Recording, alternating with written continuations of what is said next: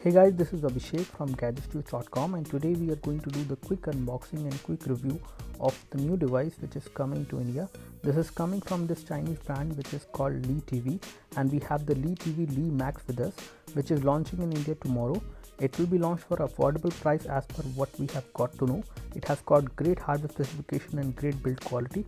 Let's talk about this device overall, and before we do that, let's do the unboxing. As you open the package, the first thing which you see inside the package is the Letv Li Max, which comes in this plastic case which is transparent on the edges and translucent at the back side. It will make sure that the phone does not get any scratches or fingerprints, and it will protect the surface of the phone. The phone is again very strong and sturdy, but it will get the scratches over time, so this cover will definitely help you prevent those scratches.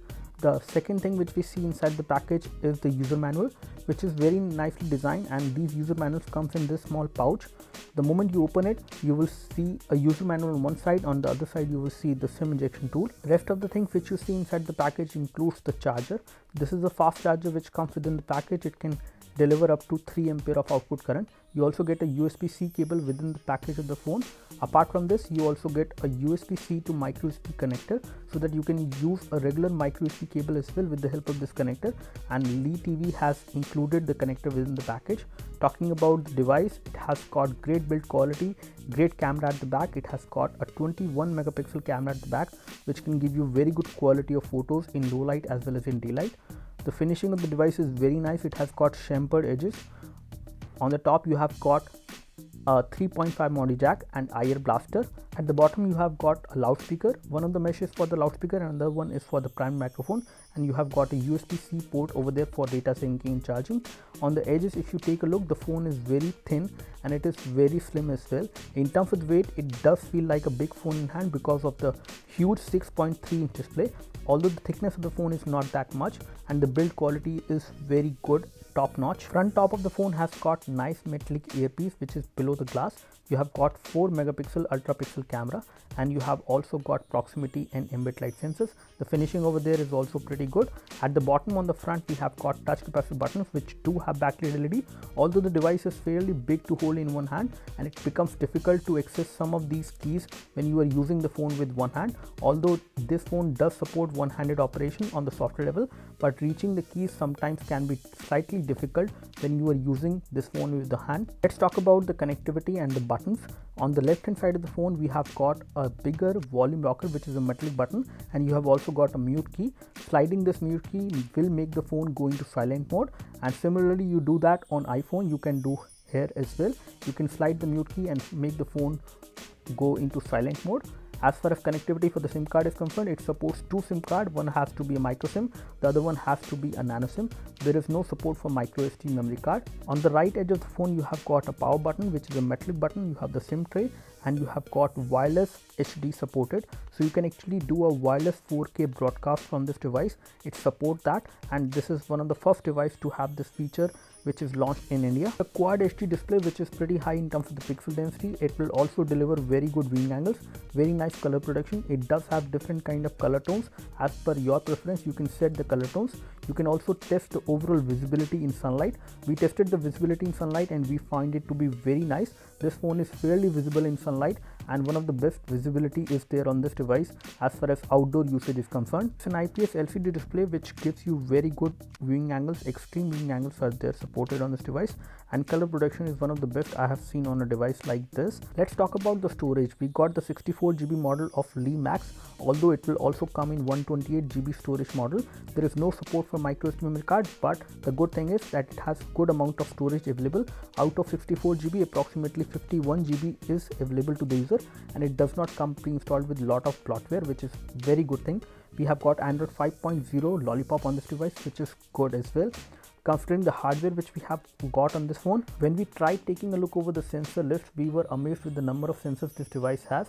This device has almost all the sensors you would need on a smartphone like this in day-to-day usage. You have step detector, step counter, significant motion detector sensor, a lot of other sensors which are normally missing on other flagship devices.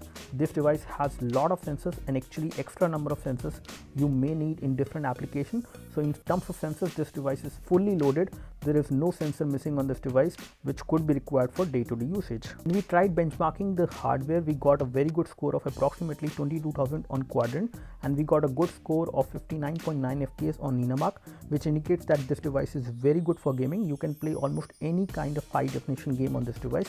We tested the Dead Trigger 2 on this device in full graphic mode, and we did not experience any kind of lag, any kind of issues. The gaming experience was very smooth. The overall gameplay was very nice as well. The device does get a little warm when you play games, but the heating has been controlled very nicely on this device. Even when you play some high definition games like Dead Trigger 2, Asphalt 8 or Modern Combat 5, the device will not heat up that much. So the device temperature was well under control. When we played this game for approximately 20 to 25 minutes, the device was working fine, and we did not notice any kind of lag or issues while playing this game. Moving on to the camera on this device is a 21 megapixel camera at the back, which has got very good color protection and very nice photo clarity. When you take photos even in indoor light and in low light as well, the photos come out to be good. You have a lot of camera options. You can toggle in between different kind of camera modes. You do have support for HDR mode. You also have support to record slow motion video, and you can also adjust the speed of the slow motion video in case you would like to do that. We were impressed with the rear camera performance. The photos which we clicked in low light were good in terms of details. So as you can see, the photos which we captured had good amount of details, very nice color protection, and in low light, when we tested them in dark environment, we could see good colors again, but the details were not that clear. The front camera again did perform well. Even when it is a 4 megapixel camera, it performed a good job. As you can see in these photo samples, the photo clarity which we got in artificial light was very good. We also got good amount of details as well, but as we moved to low light scenarios, we could notice slight amount of noise here and there, but the overall clarity of the photo was good. Again, details were not that great, but the colors were again very nicely maintained. You can also adjust the color temperature of the display. You can have a vivid display, you can have a natural color effect, or you can have a soft or Letv display settings. Depending on what you need, you can actually adjust the colors, and you can see how does that look like once you make the changes. We also tried connecting a USB flash drive with the help of OTG by using the adapter which comes within the package, the USB-C to micro USB adapter, but when we connected the flash drive this way, it was not detected and we could not read the contents which were there on the flash drive from the phone. Although OTG seems to be supported, but it does not work this way. Now before I conclude my review, I would like to mention some of the pros and cons of this device. Some of the pros on this device is going to be the great display, very good cameras, you have got great hardware and software combination. The software on the phone is very nicely optimized as well. In terms of the build quality, it has got one of the best build quality you can see on a device like this. It is a unibody phone. The battery is sealed inside, but you don't need to worry about the battery because the battery is pretty big at 3400 milliampere, which can give you more than 1 day battery backup with normal to average usage. Again, when it comes to the con of this device, I would like to say one of the major con of the Letv Max is going to be the big display size, or you can say the big form factor, because this phone is fairly difficult to hold in one hand. I would like to give a thumbs up to the Letv Max device which is coming to India. Let's see what pricing at which it is launched. If it is launched at the right price of approximately 25,000 rupees, this can be the best phone you should go for 25,000 rupees, and we are just assuming the price. We don't know the final price, but that's it from us. Thanks for watching this video. In case you have any queries and questions, please leave your queries and questions in the comment section below. You can like this video. This video help you by clicking the like button below. You can subscribe to our YouTube video channel for more videos like this by clicking the subscribe button below.